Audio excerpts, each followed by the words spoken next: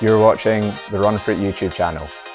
In case you don't know me, I'm Finlay, the Training and Development Manager at Run For It, and I've worked for the business for over 10 years. In this week's episode, we're going to be doing a review of the very popular HOKA Clifton 9, which they very kindly sent us to test out so we could tell you all about this amazing shoe. Hope you enjoy.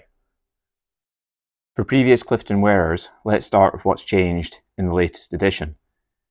The foam has been updated.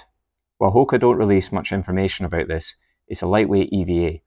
The latest version is more responsive than the previous version.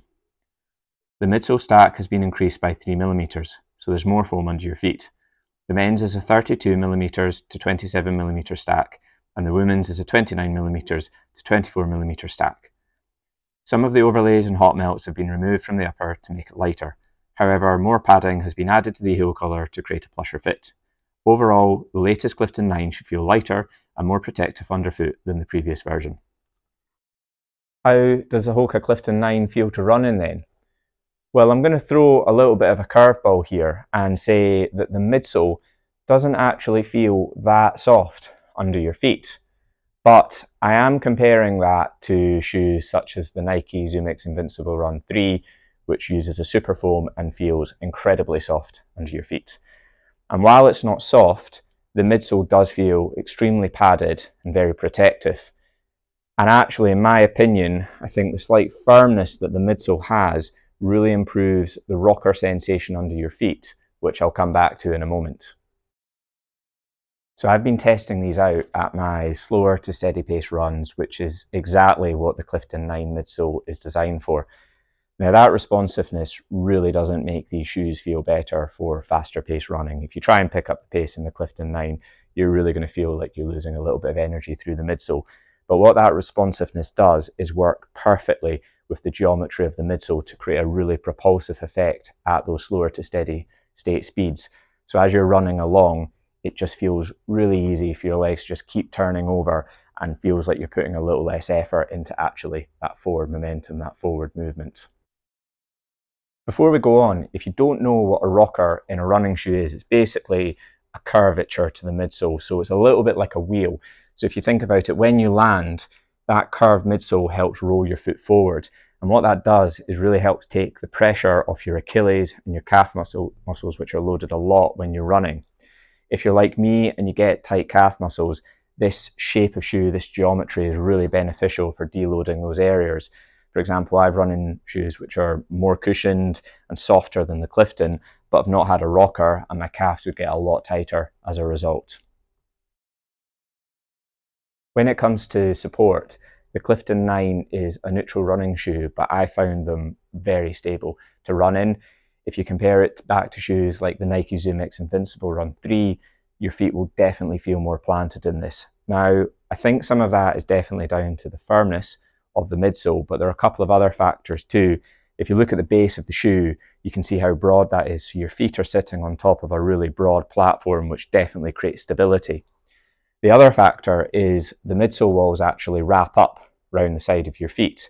So when you look at the side of a HOKA shoe, they look really thick, and they are a thicker midsole shoe, but your foot's not sitting on top of that cushioning. It's actually sitting down into these walls of foam. So it's a little bit like a bucket seat, and that just creates a little bit of more support around the side of your feet, which you notice particularly on the longer runs, just keeping everything in check. So something we've been asked a lot is, how does the Clifton 9 fit? And I guess we should start with what those lateral midsole raised walls are like in the foot, because HOKA gets a bit of a reputation for being narrow at points, but I think what a lot of runners are feeling is actually these walls that wrap up around the side of the foot.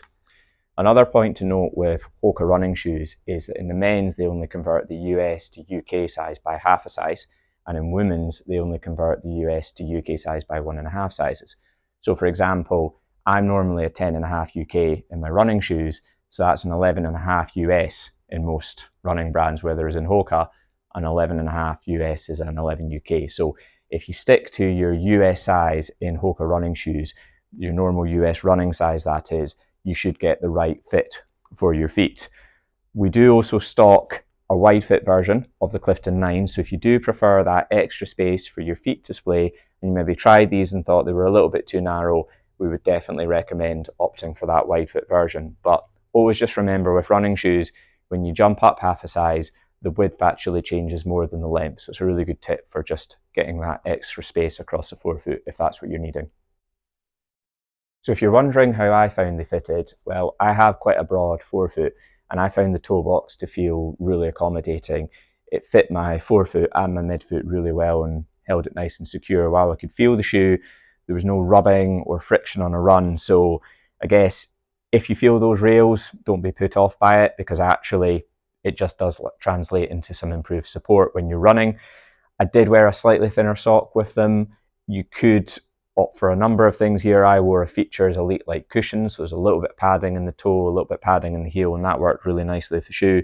I think if I wore a thick cushioned sock, something with a lot of padding under the foot, that the shoe would be potentially too tight. So always bear that in mind, that you can affect how the upper of a running shoe fits with the right running sock as well, and pairing that thickness to the shape of the shoe.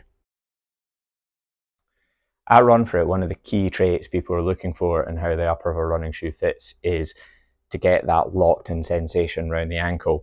And there's no doubt about it, in the Clifton 9 they've really nailed the back of the shoe, because it really does hug your foot and stops that ankle from moving around.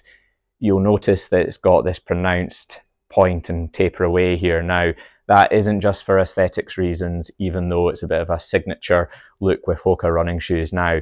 It does help reduce some of the Achilles friction at the back of the shoe there, and it makes it really easy to slip your foot in and out of the shoe. We all know that runner who doesn't undo their running shoes when they're putting them on. That might be you, and actually that will probably just help preserve the back of the shoe for longer and make sure that that doesn't collapse and break down under your feet. The important question then, how will the HOKA Clifton 9 improve your run?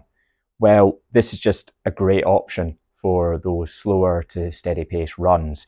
It's easily padded enough for those longer distances too, and the rocker geometry will really take the stress off your lower leg area, particularly the calf muscles. Personally, I would prefer something slightly more padded for my longer runs, and by that I mean over 90 minutes, up to 2 hours, something like the HOKA Bondi 8, which is a softer, more padded version of the Clifton, would be my choice for that type of run, just to give me a bit more protection. However, I know a lot of people who would find the Clifton extremely comfortable as a marathon training shoe, and a really good option for those daily miles where you're just looking to get out and do some good quality aerobic runs and take the stress off your legs. Additionally, just go into a bit more depth with this rocker midsole technology. It's a great option for you if you have Achilles tendon problems, if you have tight calf muscles, even if you have plantar fascia pain. We actually get a lot of podiatrists recommending customers to come and see us at RunFrit for HOKA running shoes because of this curved midsole geometry.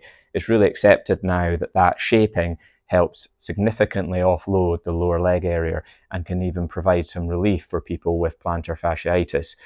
So that's a really common recommendation for people who are walking as well. There's no doubt about it. You see a lot of people walking around now in HOKA shoes, particularly the Clifton. It's a great option for long walks, or just if you're commuting into work each day. Just a point on going back to the wide fit option of the Clifton 9. If you have a bunion or you have a Morton's uroma, I would opt for the wide fit version, because that will give more space for your feet to splay and will help alleviate some pressure there.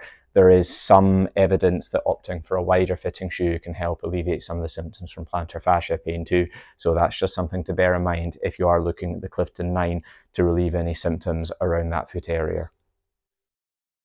That brings me to the end of this HOKA Clifton 9 shoe review. Thanks very much for watching. If you enjoyed this, please make sure to hit that like button and subscribe for more content like this. See you next time.